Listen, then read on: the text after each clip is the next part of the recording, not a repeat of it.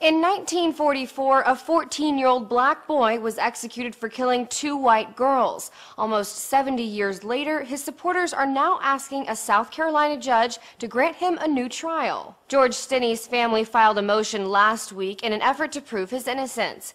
It claims... Not a YouTuber, just like making videos. And, I might get brutal with this one, not pulling any punches and so forth, but we're going to talk about George Stinney. Now, I was checking out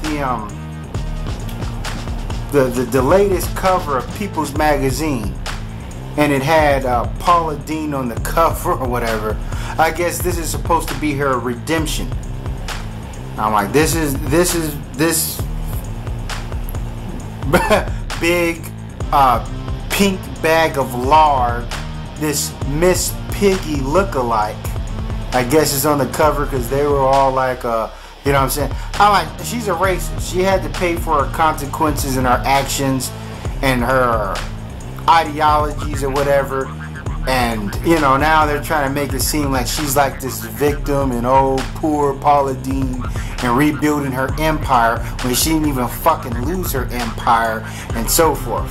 Only thing Paula Deen did was prove that America was a racist place, reinforce racist ideas, and created racist white people, you know what I'm saying, even made white people even more bigoted than what they already are. So her, you know, she just has a negative impact. I'm like, this is a putrid, this is a fucking horrible, horrible woman.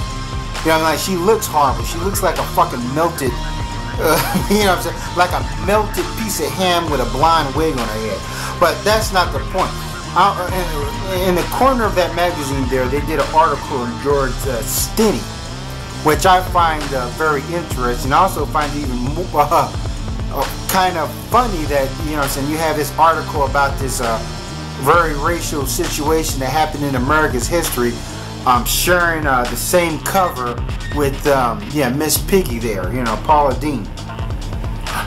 But I knew about the George Stinney case beforehand. It was a 14-year-old black boy who got executed, you know, in North Carolina or is it South Carolina, one of the Carolinas. You know, and it shows you how barbaric our society is, how inhumane, you know, how hypocritical it was. And it's happened around in 1944. Yeah, when we was off fighting Adolf Hitler and the boys. Now, we was fighting for, you know what I'm saying, the freedom of the Europeans, because the Europeans couldn't get their fucking shit together. My thing is let them rock.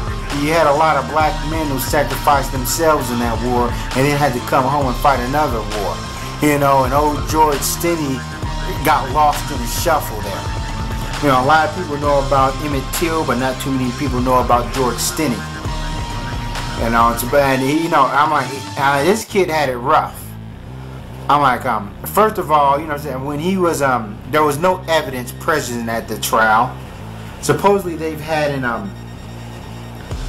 there was a confession by a man on his deathbed who did it. Yeah, his own family and kin weren't at the trial because they were driven out. His folks were driven out of town because they said they was going to lynch him. I'm surprised George Stinney even made it to trial. You know what I'm saying? They didn't lynch him. Now, you know what I'm saying, there's a movie called Carolina Skeletons that draw their influence from this case, written by a man by David Stout. The movie was from a novel. David Stout wrote the novel. I don't know who did the movie adaptation, but of course the movie started Louis Gossett Jr. Now, I actually saw this movie Carolina Skeletons. I actually bought it at a pawn shop for like $1 or whatever. I don't even think a pawn shop, like one of them Dollar General stores for like $1. And in the movie, it was about a 14-year-old boy who got executed. And I was saying to myself, this is unrealistic.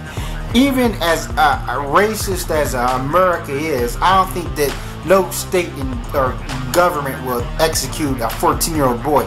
A lynch mob may hang them, but not, you know what I'm saying, you know, send them through the proper channels to get them on death row. But lo and behold, yeah, they would. It shows you what the United Snakes of America is about, and why I don't have pretty much hope in this country and so forth. And this is stuff that they're not going to teach you in history class. This is stuff white people are going to try to avoid, bury under the rug, you know, not, you know what I'm saying, just coming to terms with it, you know. And people know about Emmett Till, and they have to know about this. You know, we just, I'm like, when we watch these movies of the past, of the heroes, of the leathernecks, you know, World War II, we want to think of the good old times where America was the good guys. But, you know what I'm saying, us black people, we went through the mud, we went through hell. You know, and as I said before, to fight that war and then come back home, I'm like, it's sickening. It just shows you white people. You know, that's why I've said in other videos that I can't get too mad at Adolf Hitler. You know, Adolf Hitler just, I'm like, as Khalid Muhammad said, there's a little bit of Hitler in all white people. There's a little bit of Joseph Stalin, Ivan the Terrible,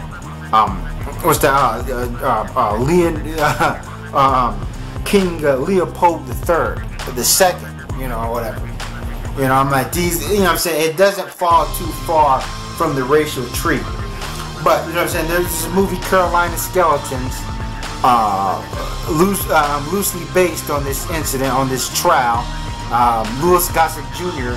and you know what I'm saying, you see in the movie the 14-year-old kid gets executed, and Louis Gossett Jr. and then it switches over to present day, or whenever that movie came out in 1991 and so forth. I don't think it switched over to present day, but Louis Gossett Jr. was his brother. His character was the 14-year-old's brother. And when he grew up, he went into the military. And then when he came home from the military, he came back looking for answers and so forth. I was saying he was chewing bubble gums and kicking ass to find out who the true murderer of these two white girls were. You know what I'm saying? There was one part. It was one of the greatest lines in a Hollywood movie ever. Louis Gossett Jr.'s character's in his army uniform, and he goes to a mechanic to talk to some oily-skinned redneck racist. And the white dude says to him, he says, I don't like servicemen, but most of all, I don't like niggers. You put them together, and what do you got? And then Louis Gossett Jr. says to him, it seems like you got your hands full. You know, I love that line. Now you can check that movie out on YouTube. I think YouTube you can watch it, the whole movie and so forth. But it just goes to show you, I'm like, George Stinney, I'm like, he was accused of murdering two white girls pretty much at the same time.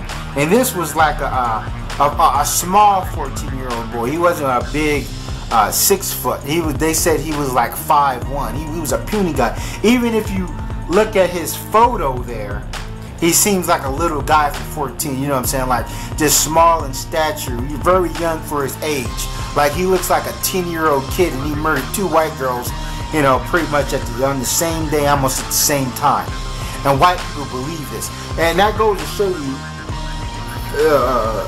either two things. One, you know what I'm saying, they didn't care who the killer was. They got this little black boy. And this goes into my video, white people don't care about a white life until it's killed by a black person. Because I know that there was all sorts of white people that knew who the real killer was. Or, you know what I'm saying, or if they didn't know who the real culprit was, they knew that this kid didn't do it, but they wanted blood so bad. They hated black people so bad. They didn't care if this dude was innocent or not. You know what I'm saying? They just wanted to execute a black boy. You know what I'm saying? It's the, you know what I'm saying? It's their primal savagery. You know what I mean? These medieval beasts. You know what I'm saying? That's what they were. You know, they wanted a blood sacrifice. And they didn't care. They didn't give a. So this tells me they didn't even give a shit about the girls who died. Because if they really did, they'll go after the real culprit. Somebody had to say something, who had to step up and say, "Hey, no, I know who the real killer is. The real, even if this dude was a racist, this dude would be like, hey, I'm racist, I don't like black people, but I know who the real culprit is, and this dude needs to be brought to justice. This dude needs to be hanged. He needs to be put in an electric chair and so forth, because he really killed him.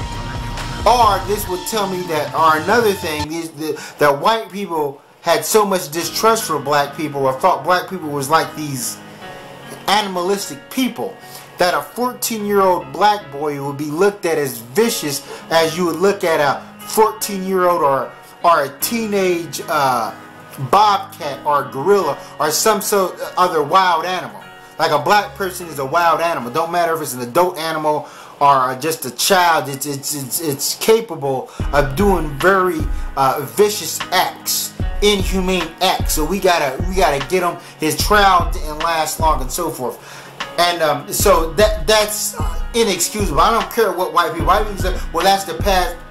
Fuck no, I'm not, you know what I'm saying? And we can go over to Europe or whatever and build these pillars of justice, whatever, and talk about all these great men, and this happened also. No, that's why I don't like watching these movies that take place in yesteryear and so forth. And, you know, and even like these characters. Because I knew how extremely racist white people were, especially down south, especially when you watch movies like Legend of Beggar's Vance and that fucking movie Green Mile, and why I hate that movie. Now, I would say the movie Green Mile somewhat got its inspiration from this case. For instance, what you had Tim Duncan Clark played some, you know, big black dude that supposedly murdered 2 white girls. When they found him, the 2 white girls were just, you know, in his clutches, whatever, dead. Now, in real life, we know that fucking dude would never make it to trial. He would have never made it to any sort of prison facilities. They would have hung him and killed him right there. They would have hit riddle after they hung him and cut all of his fingers off and riddled him with so many bullets. His carcass would have weighed twice as what it did before. You know, we know that, but in the movie, he was on trial, but it made it seem like white people in that era weren't that racist. There was only one racist white dude in there, and that dude was the psychopath, sociopath that actually committed the murders. You know, it was like all these other white dudes, they was all liberal-minded. You know, even still, I'm like, even if that dude would have made it you know what I'm saying, inside the death row, he would have got so much shit from the guards. The guards would have hated him for being a black dude, and you know, and for what he did. But you know what I'm saying, he was, as Spike Lee said, he was the magical Negro. They was parading him all around. He was helping, he was hailing white people. They let him go to the movie theater and so forth. So Hollywood is trying to, as I said, they constantly make it seem like they weren't so, because white people don't want to come into the realization or face themselves. I'm like, it was just common practice for people to be bigots back then. The term nigger wasn't even deemed an offensive word. White people had it all in their literature. They used it all the time. It wasn't even offensive just to just yell at some black dude and say, "Hey nigger, we're about to close. You gotta leave," and so forth. So that's why it's a bullshit. So rest in peace, George Stinney. Thanks for watching, and Sally forth.